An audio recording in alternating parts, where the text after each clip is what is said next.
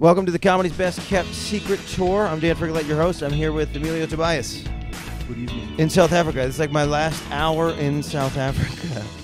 Thank you for coming on the podcast. Thank you for saving my entire day. I've had a tumultuous 72 hours.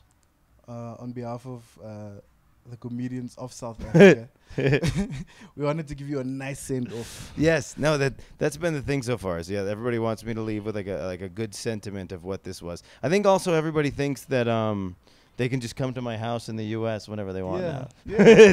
So that's we must make a schedule because we have a time show on Dan's house. So that's the thing I must reconcile, because everybody's like, hey, I'm just gonna come, and it's people that and this is my favorite part. It's people that I haven't met very much. Like I met one of the hosts of Trending SA. I met her for 15 or 16 seconds, and she was like, "I'm coming to your house in the U.S. when you come in New York." Which one? Bobby. Is she the one who really doesn't have much of? Her hair's down. She has long hair.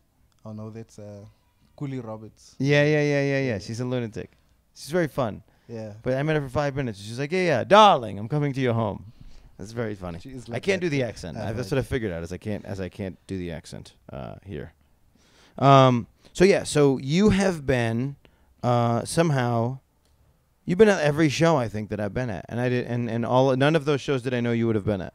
So you're like a big part of this community.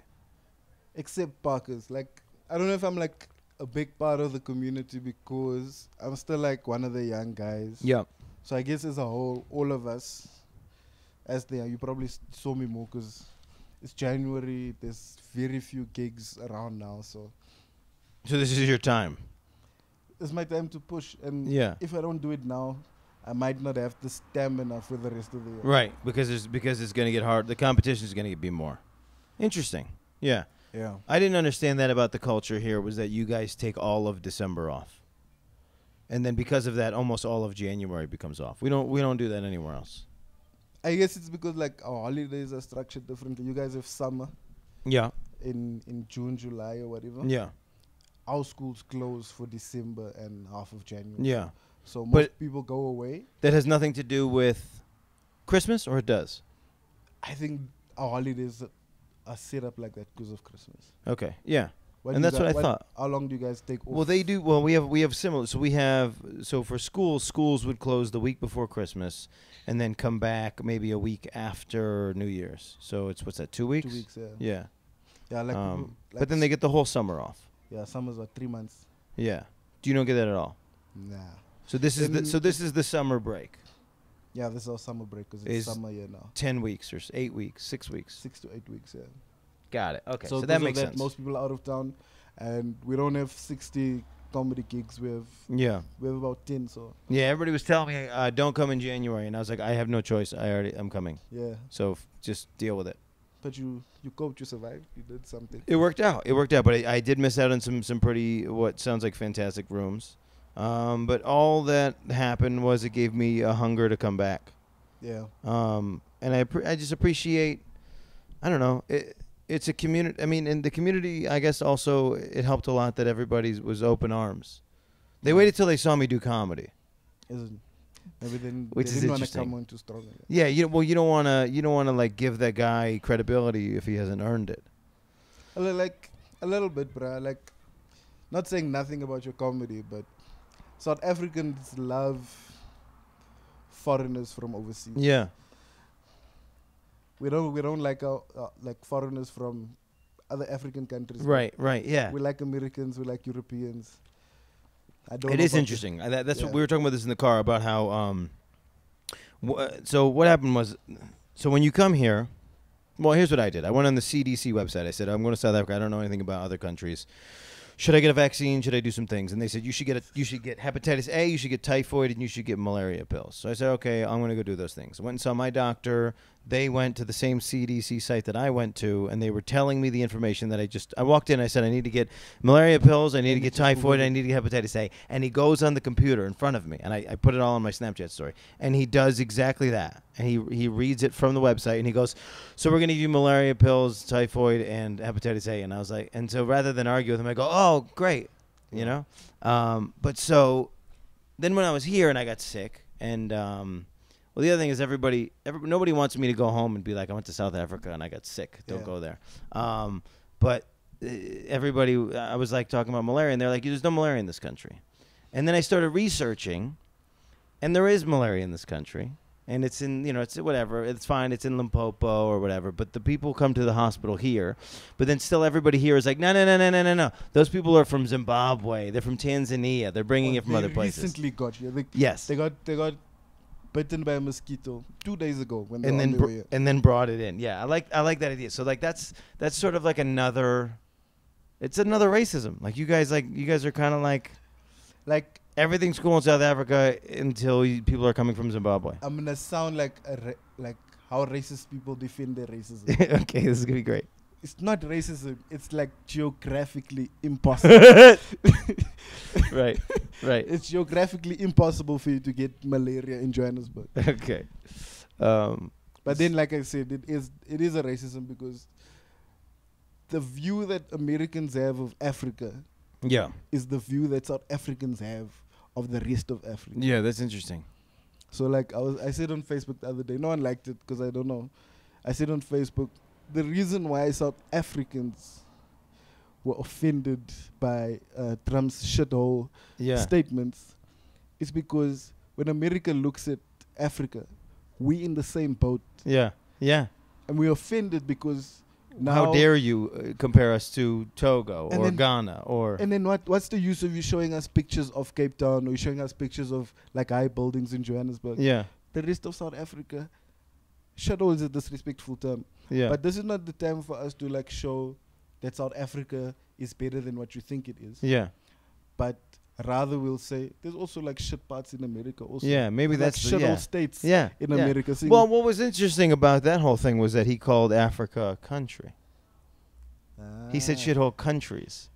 He said El Salvador, Haiti, and Africa, the country, which is crazy. Wow. And that was the thing that you guys didn't pick up on, which I thought was interesting. Because I was in the trendingsa room when they were talking about it, and I was like, guys, Africa's not a country. Let's start there. Because that's the first thing Americans pointed out, was that it's a continent, don't be an idiot, whatever. Yeah. But even you guys are like, no. It's not a shithole. That's the part that you're like, no, it's not a shithole. Like, no, it's not a country. Yeah. But yeah, so I get it. I mean, as an American, we can't understand really what it is to hate on another country that might be our neighbor. Like, because we do it with our states. Yeah. We'll say, look, everything's fine as long as you're not from West Virginia. We do shit like that, you know. But we're still acknowledging that they're part of the whole, you know. And I guess we shit on Canada, we shit on Mexico here and there. But yeah, we can't really understand the conversation of being on a continent where your neighbors are completely different countries with completely different leadership, and sometimes it's archaic, and sometimes it's still in progress. Yeah, it's rough, man. But America like shits on everyone. Yeah, that's what we're good at. Mexico and Canada. Even each other. That's what we're good at. That's what we're the best at. It's tough. It's a tough time. It's a tough time to be a comedian, and that's why South Africa, I think, is crucial right now, because you guys are, like, I don't know, you not that you have less scrutiny, but things are happening here, and people are not.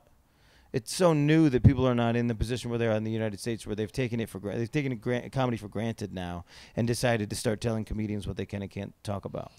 There is that thing, like, and probably that's like the conservative thing where people are telling, like, how can you say that? That's offensive. Telling comedians, like, what's offensive? Right. Like, don't say that. South Africa is a very like conservative country. And that's probably something that has like slowed down the growth of stand-up comedy. Well, that's the beginning. So it's like the beginning is you can't say this, and comedian goes, I can say this, I can say this, I can say this. But so now in the United States, we've hit the other end of the wall, which is coming back around now. Yeah, which is they're going, well, you could say this for 20 years, and you can't say this now again. But like, yeah, I guess like I don't know why I stand now, because on the other hand, I'm thinking like, a lot of comedians probably a few years ago, it was you become a big comedian just for making jokes about white people do this and black people do this, and that's your whole joke. Yeah. Black people do this, white people do this. Same in the US. Someone asked me yesterday, so we're talking about race, and there was like a family thing, and the one older lady asked me like, so can you say those stuff on stage? Yeah. Then I was like, you can't go on stage and actually be racist. Yeah.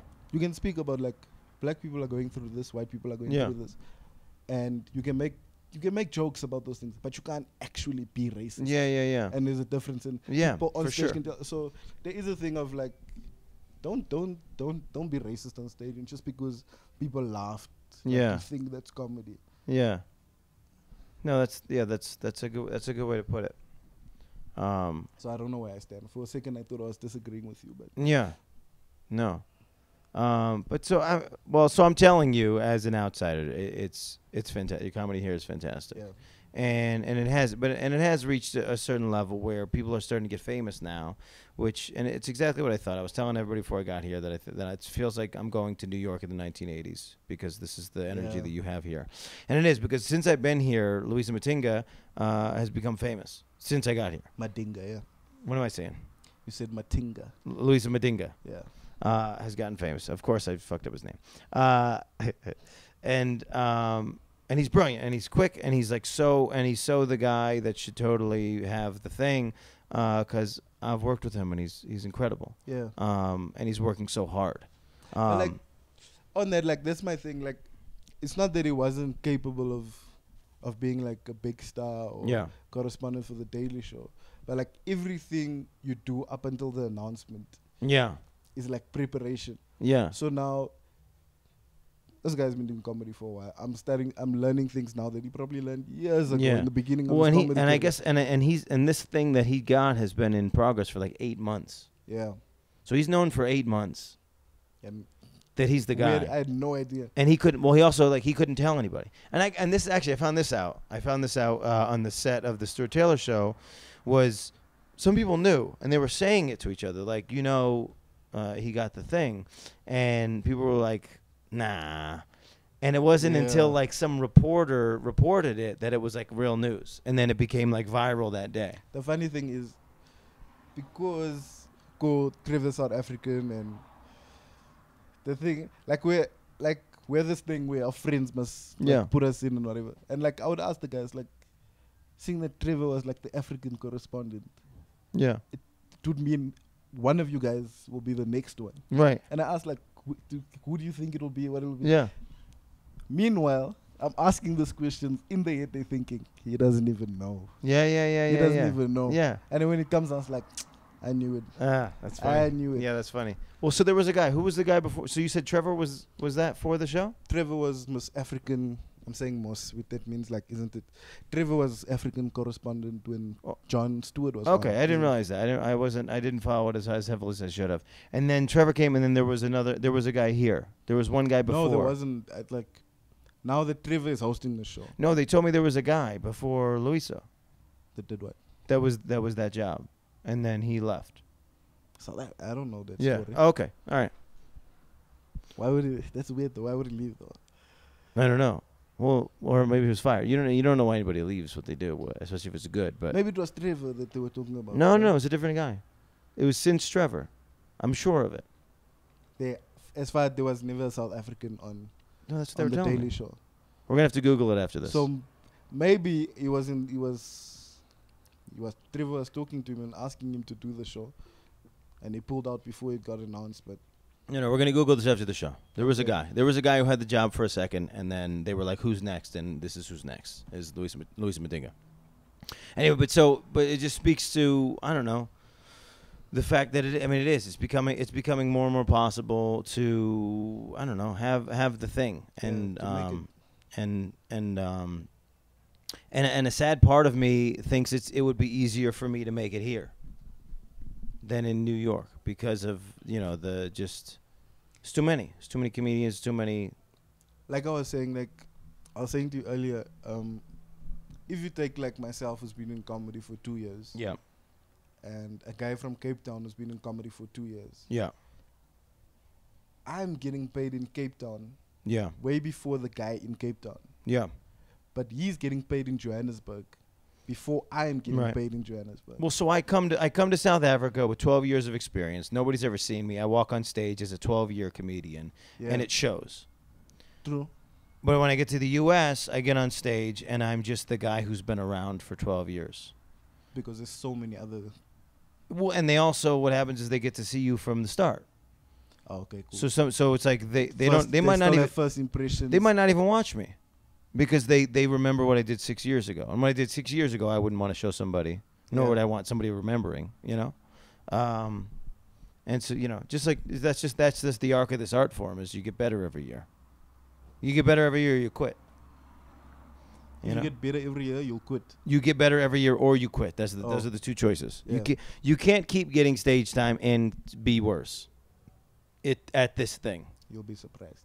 You can stay relatively the same. Here's the thing, because well, that's the phenomenon, right? So there's a guy there's plenty of guys that have been doing it 10 years, haven't done a new joke in 4 years. Those jokes were okay 4 years ago. But now they're strong because they've worked the jokes, so they've worked out all the poison. Yeah. They've worked all the crap out of them. The joke still isn't good, but you can deliver to an audience and have them have fun. Like that happened with me. Like my first year, at the end of my first year, I was like, okay, cool. I found like my 5 minutes. It works. Yeah. Whatever. And it's like the 5 minutes. I've probably written hours of material that I'll never do again. Right. Because it's just not that funny. You'd be surprised. There's some stuff that you tackle in your first 3 years that you can't figure out, but it's in the back of your mind, and you don't know why you couldn't figure it out. And then year 7, you're working on a new bit, and you're like, oh shit, that thing that I said back then, now I can get it to work because it's a component of something bigger, or vice versa. So I was getting tired of this 5 minutes of mine. Yeah. So for a month, it was also January. I think in January in 2016, I was like, okay, cool. Let me try new jokes. I did new jokes for 2 months. I was like, no, I need to go back to my 5 minutes. The stuff that works. Because you learn so much from fixing and working that 5 minutes. Yeah. So I did that for another year. Yeah. Then I wrote like 15 new minutes just based on stuff that happened in the news or whatever. Yeah. And that propelled me. I don't know. Last year was a big year for me. Yeah. Just from the new 15 minutes and the stuff I learned from the 5. Yeah. Yeah. And then like you said, there's a joke that I used to do in my first 3 months. Yeah. I brought that back. I worked it. Yeah. I did a comedy tour, so we did Cape Town, Durban, and Johannesburg. Nice. By the time I was done with the tour, that joke was perfect. Yeah. What you can learn by just saying, this is my material for this chunk of time, and sticking to that is huge, and you can really figure out what that joke is in that period of time. Yeah. I had that goal this last December. There was a couple jokes I really wanted to get perfect, and day 1 of the tour, I found out that Comedy Central was looking for 30-minute videos, and I had just left my house, and I was now 1,000 miles away, and so all the videos that I have that are 30 minutes that I would love to submit, I don't have access to. Wow. So my choices were go back. So you had to re-record your 30 minutes. Or basically do the 30 minutes that I'm ready to do. And then and because the tour was like, I'm gonna try some new stuff, and I don't really care, and I got some days off, and I'm gonna get this stuff figured out. It was like a more relaxed version of the tour than usually. I'll do a tour and I'll do a show every night. Yeah. Or at least the equivalent of every night. If I miss a Monday, we'll do 2 Saturdays. And this one was like, I'll do 5 shows this week, maybe 3 shows next week. Not a big deal. It was like, it was Christmas. It was relaxing. And then it became like, I have all these not perfect shows, and now I have to tape 30 minutes. And so I had to tape 5 of them before I had the one that I could send back. Yeah. And you finally found it. Yeah, but again, it's the same 30 that I have on a tape with a packed out show from 6 months before that. So it's just kind of depressing. So then I didn't really get to work on the joke that I wanted to work on. But I got it ready right around Christmas and right at the New Year's, and I brought it here, which was pretty much, it was the Alzheimer's joke that I wanted to work on, which for me is important because my grandfather died this week of Alzheimer's. Yeah.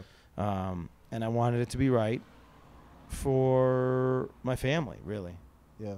And it's not that I'm going to tell it at his funeral, but I wanted to tell it on stage, sort of as a memory to him. Do you feel like Okay, sorry for the play on words. No, please. You had a deadline to finish. That's funny. That's exactly how I felt. It became clear that his health was rapidly deteriorating. And I said, if I'm going to be serious about this joke, because I thought of the joke like last March, and I was like, if I'm going to be serious with this joke, I got to get this thing figured out today. It's like, because there was a part of the joke, the idea of the joke worked, you know, at open mics in the beginning, but it was too harsh for a crowd. Yeah. So then I had to build this sort of padding on it. So I have to sort of like deconstruct marriage first before I talk about Alzheimer's and how that relates to my grandparents' marriage, and then I had to pad it on the other end, because it's like it's one thing to say this thing about Alzheimer's, and I'm not going to do the joke for the camera, but it's one thing to say this thing about Alzheimer's that I find funny, but then I also have to like support it. So I had to come up with the supporting evidence that was similar and why I'm saying this thing, and then I got to that point, and all the stuff was funny till then, and then the last thing that I said wasn't hitting, and I couldn't figure out why, and it was because it was a different joke. I was saying a different joke to end it, and then once I reconciled that, and I reconciled that here in South Africa, and once I figured out that that was a different joke, then I just have to build in the setup for that different joke right before in the other padding, and then I can say it. So now the beginning all the way through the end gets the laugh where I want it to get the laugh, and so it's right now. I'll ask you now about that. I came to Madinga, ne? The same Madinga we're talking about. Yeah. I said to him, like, at the end of this joke, I know what it's supposed to feel like to me. Yeah. And I know what it's supposed to feel like to the crowd. Yeah.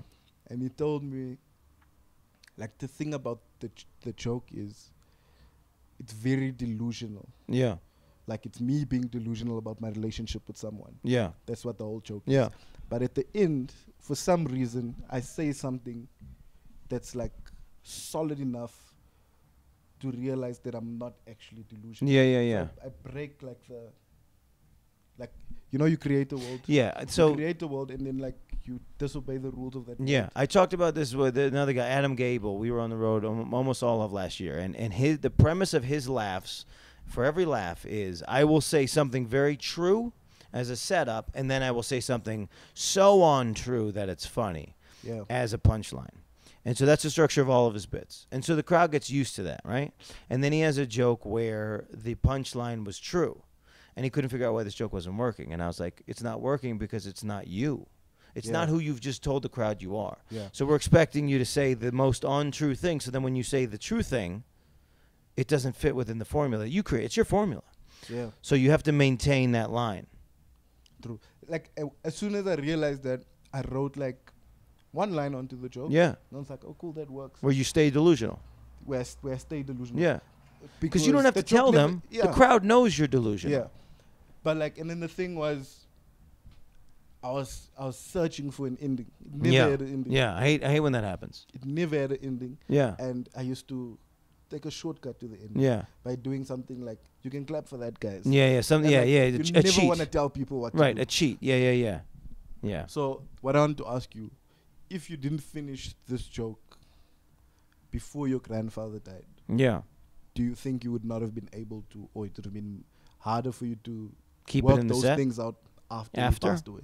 I think I could still work it out after he passed away, right? But it's impure.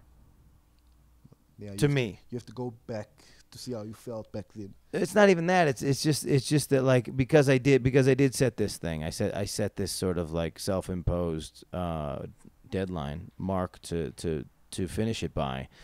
Then I would be admitting failure. You know what I mean? And it's like, it's weird because it's like it was happening right at the same time. It's like, because I sort of knew as soon as I landed, I got the news that, like, he's probably not going to make it while you're out there. And you know, then I had to start figuring out whether or not I had enough time to go home, do all these things. And so, but it put that extra pressure that it was like, well, quit fucking around and finish the joke. And the joke was done. I mean, the joke was presentable in rooms and clubs throughout the thing, but I needed the final line because you need to go out on a laugh. And so I don't know how to answer that. I think I would have kept chasing it because it's come far enough that it's worthy of being in my set, even without the last lines. Yeah. So it had already come far enough. So then it just, at that point, the decision was going to have to be cut the part that's not working and just end there, or add something new. Or sometimes you look at a joke, it's not working, you have to turn it backwards. Because maybe the setup was the... See, this is the thing. I went to journalism school, and I decided this a couple days ago, that journalism and comedy are in constant conflict. Because in journalism, you say all of the information at the beginning, and then at the bottom, there's nothing. You keep reading to the bottom, you get nothing.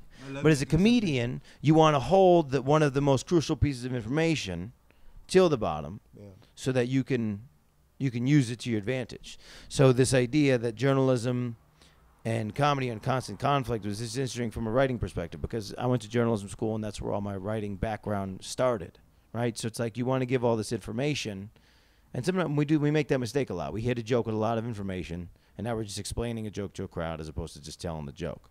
But you know, I don't know. I was trying to write a bit like the bit would have been something like this is just like this week, and the bit would have been something like chicken tries to get to the other side. Okay. Right. Chicken crosses road to get to other side, and this chicken allegedly crosses the road to get to the other side. Well, we don't know the answer. The chicken could not be found to comment. Now it's not funny, but it's like that shows the example. The end of chicken crosses the road to get to the other side is to get to the other side. So you're starting a news article with the punchline. Yeah. I had that issue, like, you know, that thing where the lists, like when we make lists of threes. Yeah. I hate that structure. Why? I don't know. I don't like because I decided to be a more of a storytelling version of a comedian, where the punchlines aren't as broadcasted. I find that that's a broadcasted thing, and it feels fake to me. So I wrote a bit on this trip that I can't do because it's the threes. It's this idea that, like, as soon as you're about to go to somebody's house, they start telling you all of the lies they've been keeping from their family 1 minute before you meet their family. And it's like, that's a perfect, like, three. It's like, oh, you know, just so you know, they don't know that I smoke. Just so you know, they don't know that I'm gay. Just so you know, they don't know that I've been living in New York City for 5 years. Yeah. And then you meet the family. But I don't know. I don't like it, so I deliver it like I don't like it. And then the crowd goes, he doesn't even like this. Why should we like it? Like, that rule of, I get the rule of threes, and I had an issue, like the journalism thing where sometimes all your information is the beginning, and there's really no need to carry on with the story. Yeah. But with comedy, you need to give them enough so that they keep listening. Yeah. And throughout for that big thing. That the punchline is yours. Yeah. The end of the joke is for you. But like, people don't want to be bored the whole way. Right. So, you think the punchline is for you? It's for me. It's not for them? It's for them. The more they enjoy it, the more I'll enjoy it. Yeah. But like, all the stuff in between. Yeah. Is what I work hard for. Yeah. Like, my joke is about being in traffic, and I like this girl in traffic, and I phone her. And when I say this at the end of my joke, people are like, how did you phone her? Yeah. I phoned her because she had a for sale sign on a car window. That's great. It's very creepy. Yeah. But like, I was in traffic one day, and I saw someone with a for sale sign. And it wasn't a girl in the car or anything. Yeah. I just thought, like, wouldn't it be so creepy? It's a good inspiration, yeah. If I phone someone. Yeah. Now I know that's what I want to say. Yeah. That's my whole joke. Okay, so this is brilliant. This is the interesting way. So this is how I try to describe comedy to people a lot of times. Is it after a certain point in comedy, we see the thing, and we know that the thing is funny. Yeah. But now we have to figure out how to make it funny for you. You don't know that it's funny, right? Like, because you're so many steps ahead. Calling somebody on the thing, that's hilarious. But now you have to make a scenario for that to be, and you have to pad it on both ends so that it's enough of a thing that they need to be then in traffic with you. And that is the success and failure of a comic, is to get you to that, in that seat, to get to that point and have that instinct. And that's our job, is to make you there, make you get right there. Yeah. And sometimes we want to get you all the way to that point where we don't even have to say the thing, or you think it right before we make you think it right before we say it, because you think it and you don't know it's true until we say it, and then it's like we just picked it out of your brain. Yeah. Which is what good comedians can do. So that's why I feel like that last punchline, or that one punchline, is for you. Yeah. But like, you don't want to bore anyone in between. So yeah, I guess because this is the most heartfelt joke that I have, I feel exactly what you feel, which is when I say the last thing about my grandfather, and it gets this laugh. It's for me. It's for me and it's for him. Yeah. Yeah. But you want them to. It's not like we're ignoring how you feeling about it. Yeah. But they don't know. But the only reason it's for you is because you know it's coming. Yeah. They don't know it's coming. And you want, like, we want people to feel what we feel. I think, like, don't you think, like, we're narcissistic in that way? Like, yeah, that is the narcissism of a comedian. Well, of all people, yeah. But of a comedian, we want to feel understood. Yeah. And then the problem is, eventually, we only feel understood on stage. Yeah. Or the most understood on stage. I was telling someone, like people are still asking me, like, how do you do it? Like, whatever. Then I'm like, believe it or not, I'm a shy person. Yeah. Believe it or not, this I'm is shy. like my one outlet. Like, speaking to one person, it's grueling. I can't handle it. Because, like, you're looking at each other. So much pressure. Like, you're picking up on everything of Yeah. each other. And, like, this is one-on-one. This is one person on you. Yeah. This is all of their attention on you. Right. Instead of a group of 1,000 people. Yeah. That's not 1,000 people. That's one. Yeah. Like, that's one unit. Yeah. Of It's one people. organism. Yeah. I can't explain to people why it's easier to talk to 500 people than it is to talk to one. I can't explain it. But it's true. It's just true. Yeah, that's the comedian problem, right? And that's the thing. Everybody thinks the comedians are supposed to be like this and that and off stage, and there are guys who are clowns. Guys who can do it, yeah. Who are clowns off stage, right? We like to call them clowns if it's the same persona, you know. But then there's guys who are very prolific comedians. You try to go up to them after they've been on stage, and they're very skittish. You know, they put their hat back on and they like kind of run away. They put a jacket on, they cover up, they go away. They don't even want to hang out for the after show thing. So it is a weird thing because it's an outlet, but it's a selfish moment because as a comedian we get to say this is how it is. Yeah. Period.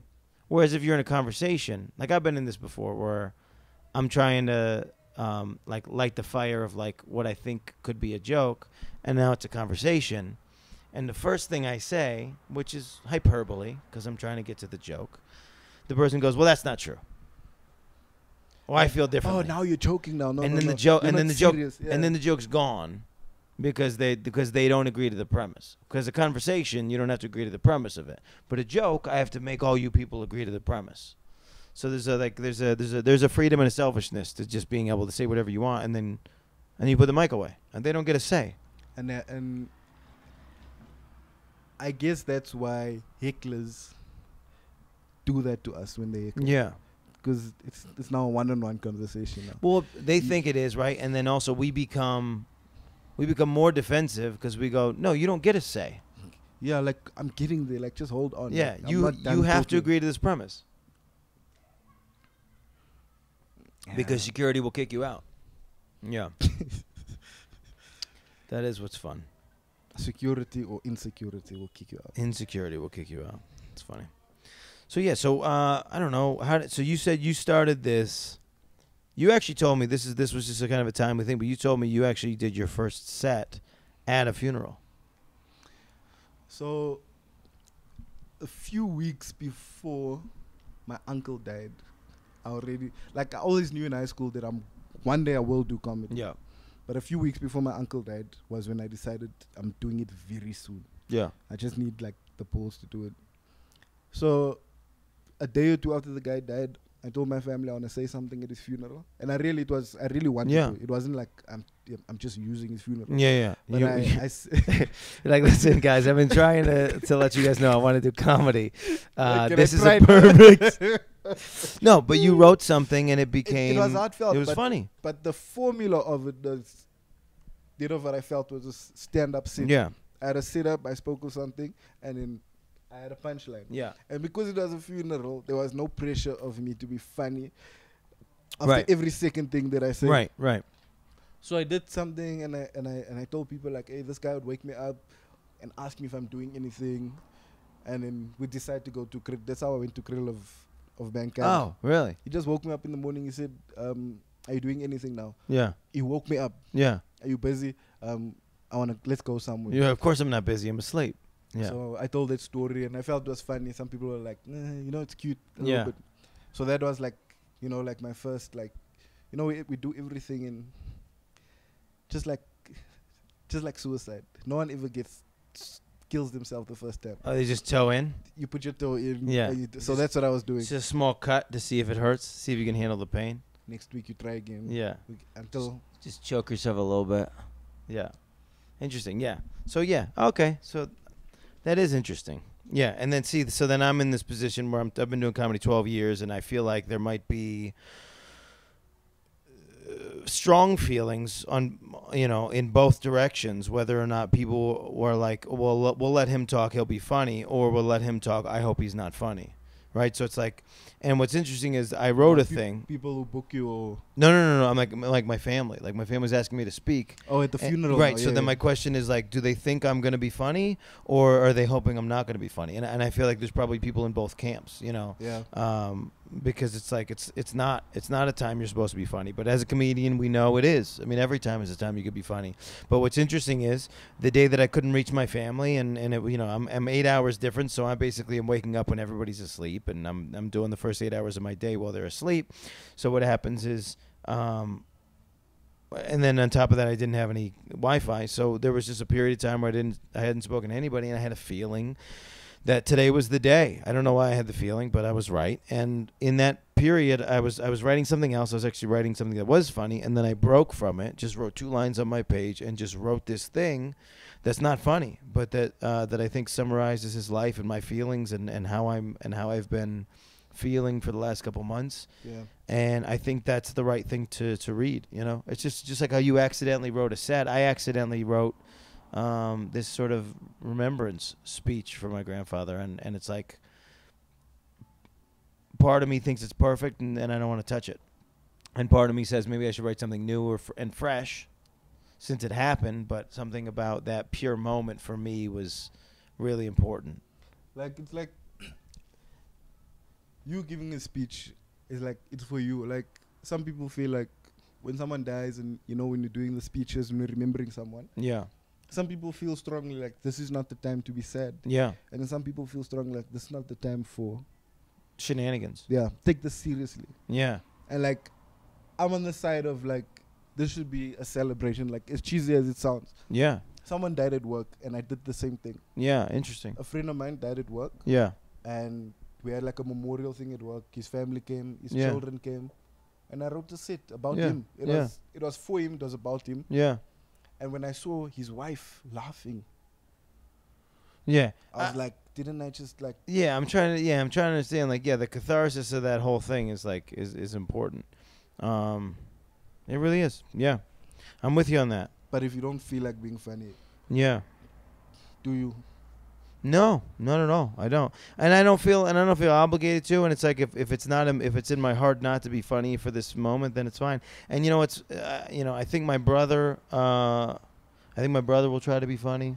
So there, He'll it's probably like, try to be funnier than you. and so there's not like an estimation. You know what I mean? There's not an anticipation that I need to be. But then again, that's what I'm afraid of. Now I know my sister, my brother, me, and my uncle are all going to give a speech, and the person I want to give the speech the most is my mother. Yeah. Is her father, and she's brilliant, and she would totally be funny. But I think it's the same thing. It's like her sadness is such that I don't think she could be funny right now. But I don't know. But so that's my concern is what if everybody wrote a heartfelt thing hoping that I write the funny thing, and then the whole day is tears. You know what I mean? That's my concern.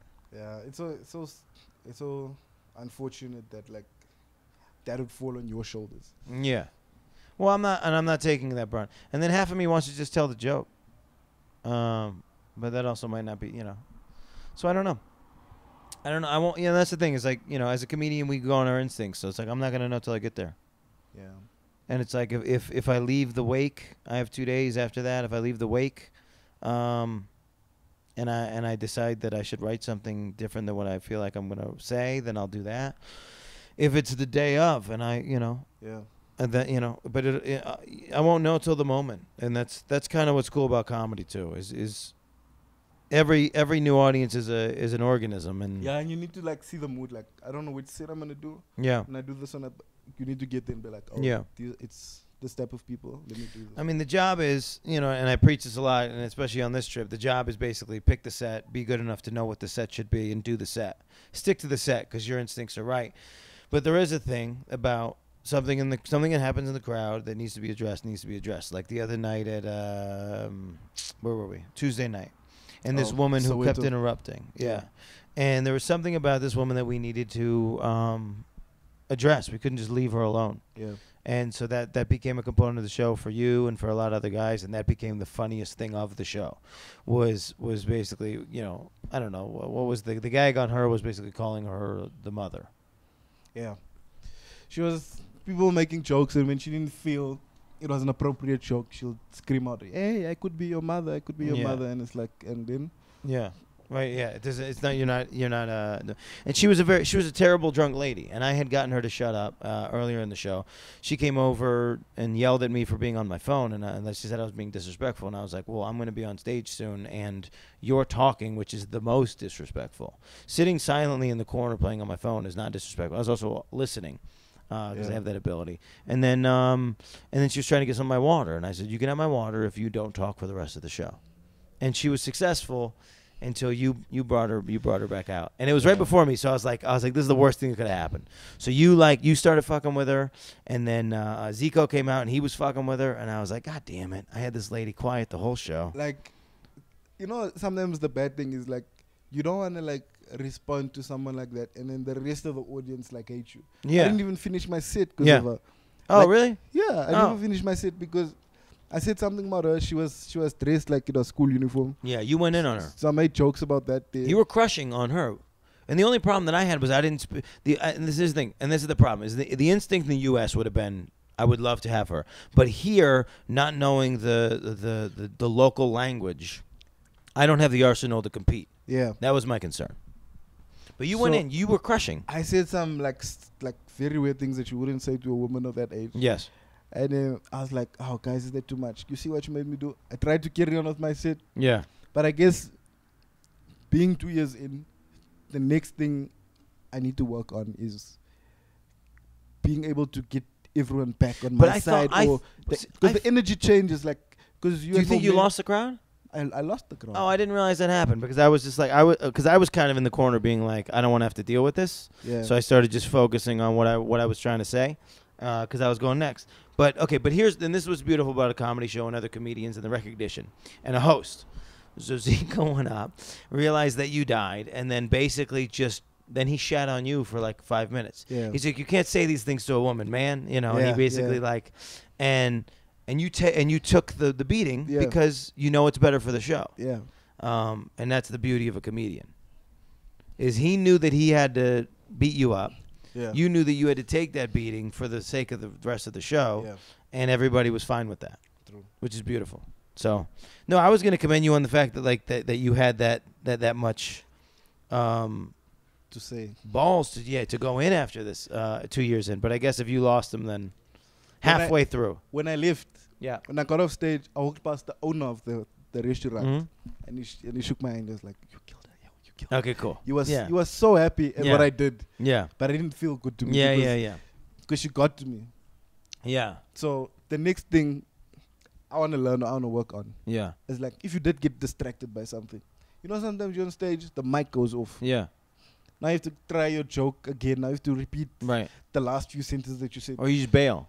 Yeah, you just skip it. So, whatever the situation that, like, what do you call it? That cuts people's attention for some reason. Yeah.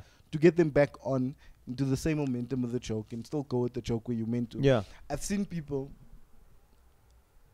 after something happened, there was this guy that came up on stage. He started speaking, but the first 2 sentences that he said wasn't heard by anyone because people were making a noise. Yeah. They took their time to ask someone to. Yeah. Please bring me there. Please bring me there. So there's dozens of ways to handle this. How did he handle it? So no one heard his first 2 lines. Yeah. So he said, he started in English. So no one heard his first 2 English lines. Then he said, I saw in his face, he decided to do a different set. Yeah. He started doing a Vernex set in Sotho. Yeah. He changed the language, did a new set, did something he was more comfortable in. Yeah. And he killed. Yeah. And he killed. And I saw he realized, because of those 2 sentences, the rest of the set won't work. Right. Right. He started from over. He scrapped whatever he was going to do. Yeah. And he started a whole new thing. Right. Because and there's multiple ways to do it, right? So I've seen guys that go up to a rowdy crowd and then they decide that they have the mic. This is their thing. Like this is what they're good at, and nobody in this room is going to convince them that they're not good at it. So they just speak slower, and they make the crowd listen, right? Like that happened to me. Like they brought me up. Nobody opened the show. They did 5 minutes in Spadey, in Pretoria, in Centurion, in Pretoria. The whole show is conducted in Spadey. What a yep show? What is the name of the gig? I don't know. I was at Liquid Zone. Oh, okay. And so the whole show is conducted in Spadey. And so I go up and I do my most complex joke first in English. Okay.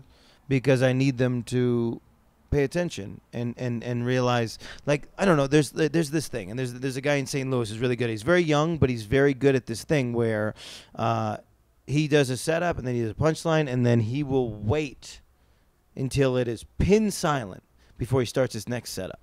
He will make sure every little laugh in the room happens, right? A lot of us will get the big laugh, and then we'll go to the next punchline because we think that they'll accumulate. But there's something brilliant about waiting for all of the laughs to trickle down and end, because then you get the end of it, and then you start a new one. And so, how would you? So like just his persona or his personality? He's just confident.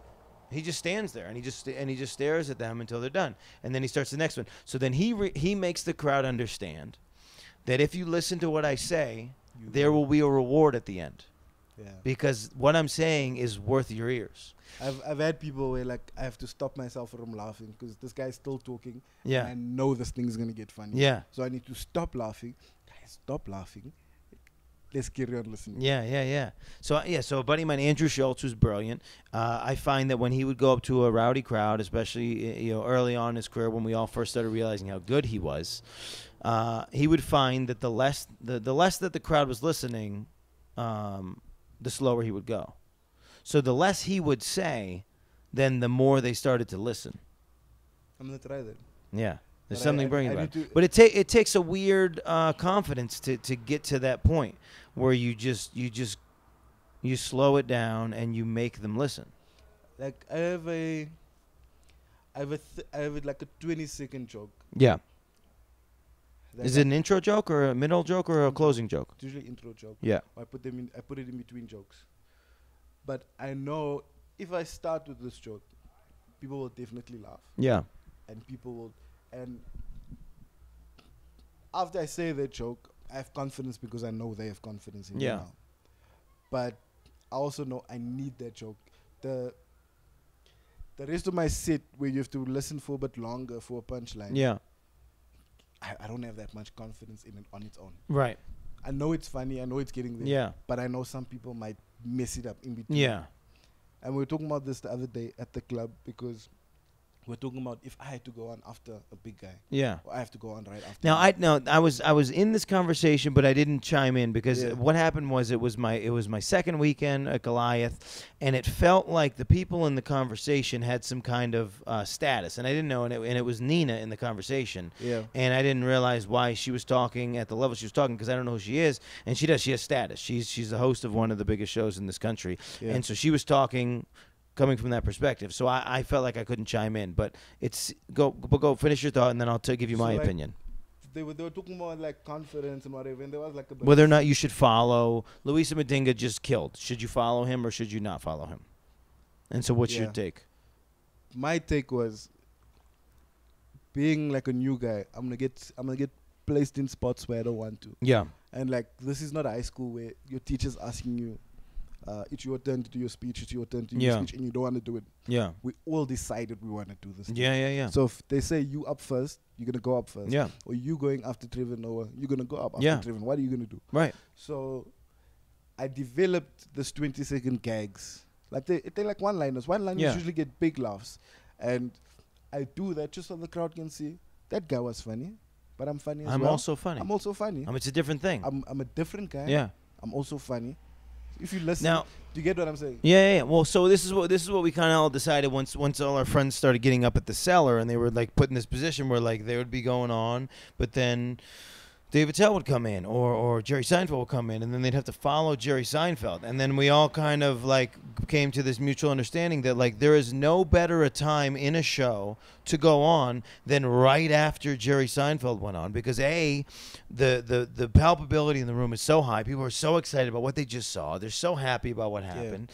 And then the thing is, they're not going to compare you to Jerry Seinfeld. They're just happy to be involved in comedy. And the fact that you're now on the same stage that Jerry Seinfeld was on gives you another level of credibility that you didn't have a second ago. So there is this thing that's the best time to go on, is right after, Jerry Seinfeld. Now, there's the other side, which is Dave Chappelle will go on and do 7 hours. That's the worst time to go on, after 7 hours. But if Jerry Seinfeld comes on, he'll do it, yeah. But after Jerry Seinfeld comes on and does, a regular set, perfect time, because the level of energy in the room is so high, the level of respect in the room is so high, and then you do that thing. You come on and you do your thing. You reset the room. Nate Bargatze, another guy I use as an example a lot. He's gonna be very popular soon. He's hitting the worldwide threshold soon. But I was like looking at the fact that I use him as a reference for almost everything. Like he's like how people use Godfather as a reference point to like explain situations. I use Nate Bargatze jokes. Yeah. So he's got this thing. He's got this mechanism that he does. He's a low energy guy, but he's very brilliant. And so after somebody that goes on before him that's super famous or like that is high energy, he'll just come on and he'll go, look, the show has peaked, and the crowd goes wild, and then he's reset the room. He's reset the room to his energy. Yeah. I feel like the show has peaked, and you know what I mean. And everybody knows what he's talking about. Then he can one line, and then he can just do his thing. And we all have that. We have that thing. We have that one line that says to the crowd, "This is what I'm doing," and that's why I start my set with more clear setup punchline jokes, because more likely than not, either the guy before me was crazy doing a lot of crowd work and they're expecting that, or the guy before me was crazy doing straight up jokes, and so this resets the room that says the jokes are going to happen. And then because there's no you don't need to set somebody up for crowd work. You don't need to set somebody up to tell a fun story. That's the most natural thing there is. But you do need to set somebody up and put somebody in a good position to actually listen to the structure of a well-crafted joke. So, but yeah, crafting a set is crucial. It's a crucial thing. So yeah. So honor us, because obviously some of us want to do what you did, yeah? Yeah. We want to go to New York, try some of the clubs there. Maybe get on TV the way you got on TV. Yeah, I got on TV in a week here. In a week. In a week. Maybe we like your voice. Yeah. Somebody said that to me, yeah. So how much of you or how much of your material have you had to adapt to be funnier or to be understood more? So now that it's the third week of being here, I added in these couple jokes. I did the Mopani worms joke last night where I'm talking about how people are trying to get me to go Mopani worms. Yep. I do a joke that I already do that I know works internationally, which is it's a joke about, the joke is about how Tinder is a proximity app. And then I do the thing where I go, well, I did the proximity wrong, and all you have to do is pick a town nearby where you shouldn't hook up with somebody, and you just say that place. You have to find that place. So I did that one, but the first 2 weeks I wasn't comfortable doing that. So I did those jokes. And then all I had to do was make sure that I knew that DWI is not a thing. Drunk driving is a thing. Just these little things. And that's a very specific one. But or that you don't have Kinko's and FedEx. So you have Postnet. So there's there's these little pieces in the jokes where they're just little building blocks of the joke that don't matter. What I found was that the truth of the joke is the same. Yeah. But the place where you go along the way in the joke, like the grocery store or whatever the place that you go to in the joke that doesn't really matter but kind of matters. Yeah. Just needs to be adapted. It just allows people to see themselves. Yeah. Well, and it's like saying a specific place brings all of the things that you know about the place to that thing. So I do the joke now where something about the sign, the pooping sign at Spur. And people know the restaurant Spur. Yeah. And the Spur restaurant is equivalent to what we have, which is like an Applebee's, which is a restaurant that would be in a mall people eat there. People will tell you that it's good food, but at the end of the day, it's not good food. It's like it's whatever, you know, and it's like, and probably the staff doesn't care that they work there. Yeah. And it's the same place. So saying Spur brings all of the things with Spur that everybody knows to that moment where you don't have to do any more explanation. No more explanation. So like in your Twitter joke, nah? And like you'll think you're doing it because you're saying it to Africans. Twitter, do you know Twitter? Do you know Twitter? Tinder. Yeah. Whatever. Yeah. Like you'll ask people, do you know Tinder? Well, everywhere I go, they pretend like they don't know Tinder. And like sometimes just the thing you're talking to old people. Yeah. Because I don't know if Titi told you, it's like, hey, when Americans come here, they like to ask us if we know this or we know that's this. Interesting. Yeah. But I gave you the benefit of the doubt on Tinder because old people don't know. Yeah, for sure. A lot of people don't know what Tinder is. So I felt like that joke probably is like that anyway. Yeah, that's the structure of that joke, yeah. So now, what you had to adapt with your style and the material that you have, how much would I have to adapt to? Well, I don't know your whole. I don't know your whole set, right? So you gotta understand. You gotta figure out. I guess here's the thing. If the joke works in Johannesburg and it works in Capetown and it works in Polokwane and it works in Durban and it works in whatever, then chances are it will work in the U.S. But you gotta understand what the through line is and how universal that is. Yeah. And it is. I mean, it is a lot of times universal. But okay, so Donovan Goliath has a joke that's very specifically, very much about South African gum. Mm-hmm. Okay? Now, the end of the joke, and so, so he goes, have you seen the joke? No, if you say a few lines, I might. He just goes through, like, the level of wealth that you would have to choose certain types of gum. Okay. And then he talks about how, like, every South African who was poor knows this type of gum, and it was, I don't know, he makes the crowd say it. Okay, cool. Chappies. Chappies. It's so funny that you know it, too. So we don't have any of that. Right, so he can't come and do that joke. But what's interesting is the through line of the joke is he still ends the joke with, and then people who couldn't afford chappies, they figured out that they could take the little piece of gray plastic from the Coke bottle and chew on that instead. Joke, Now that's funny, and that's funny universally. But the fact that he's hinging the rest of the joke upon the crowd knowing chappies, knowing the one above chappies, knowing the gum that has xylitol in it, and that people are so the gag of the joke is that. Guys who have money are buying expensive gum and then breathing on you so that you can smell it, and that there's a difference in class in the people that buy gum. Now, universally, that's probably pretty true, but he's going to need to bring the names of the of brands. Every pieces of gum. So it's like, so something like less gum, same steps, and say, and leave that blank for people to decide wherever they are. Sure. Or actually figure it out, right? So it's like then you got to do the work of changing the words, all the gums, and figuring out if that really is a so. And some of the things are very in the moment and very in the community that you're from. I have had the experience where I take a guy from New York City and I drive him to Maryland. We'll play a Firehouse gig. And I guess it's the equivalent of playing a village in Polokwane, from leaving a city to going to a smaller place, or maybe even going to Boxburg, let's say. And what happens is sometimes the little things that you find in your life in New York City, like one of the guys was a 35-year-old guy who wasn't married, and he was just talking about being single and how great it was, and it was a crowd of married people, and they didn't get why he was comfortable being single at 35, because being 35 and being single where they live is not funny. I mean, it's the saddest thing there is. What's wrong with you? Right. So I have a friend of mine who goes to a church where if you're not married by 25, so you just gotta understand what's universal and what's not. Generally, as a comedian, you should trust your instincts of what's funny. Like, I got two jokes that is not South Africa specific. I feel like it could work in New York. But a lot of my jokes is about colored people in South Africa. Yeah. And it's the only place where you find colored people. Right. The rest of the world, it's mixed race, but this is an actual race separate from and you've created a dynamic here in this country where that is a thing. And people understand what that is. And so you say colored people, and what comes with that is all the things that comes with it when you say spur. And you don't have that in the U.S., so then not having that, you got to figure out. So none of that will work there. Maybe.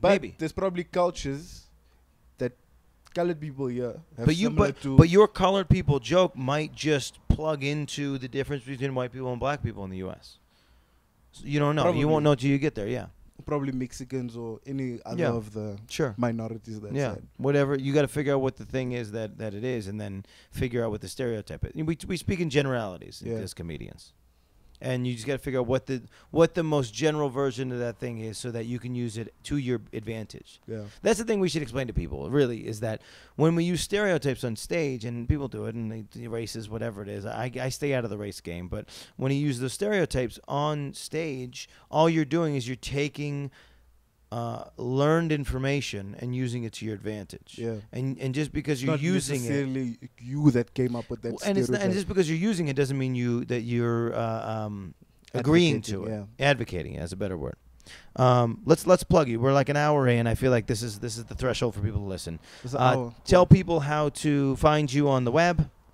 On Instagram and Twitter, I am Emilio Tobias _ EMI. There's another more famous Emilio Tobias in the country?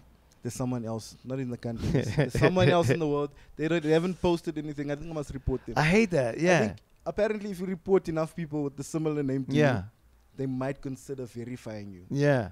Oh, is that how it works? Yeah. If too many people duplicate your account or try to be you. Oh, so you're just going to go, this guy's pretending to be me. This guy. I report this thing. This is that's funny. So I can make 25 fake danfrigolettes and then get verified? Probably. This is some insider information. How many followers do you have on Instagram? None. Very, very little. 2,500. No, that's a good number. I'm on like 890. I like how you know that it's what it is. I want to eat 1,000. It's like my mom with her. She's 5'1.5". She needs that half inch. Yeah. It's 890. It's 890. So Emilio Tobias _ What about Twitter? Twitter the same. Emilio Tobias _ for consistency. Yeah. Cool. Well, check him out. Follow him. Come to South Africa. Not if you're a comedian. If you're a comedian, I'm going to tell every comedian that it was a terrible trip, and that I got malaria, because I don't want American comedians coming here, because I'm gonna take over. I want this to be my secret location. But no, it's fantastic. Everything here is fantastic. The food's. I just ate at Grill House. One of the. I don't know why I'm shouting them out, but fantastic food. Shout out Goliath Comedy Club. I wore the shirt here today. They took care of me the whole trip. Parker's Comedy Club also took care of me this whole trip. Guys, check us out on iTunes. Check us out on Google Play. Wherever you heard us, we're also on The Other Thing. We also have some YouTube content. It just died at this exact moment. So check that out online. We had a fun time here with Emilio Tobias. Guys, thank you so much for listening.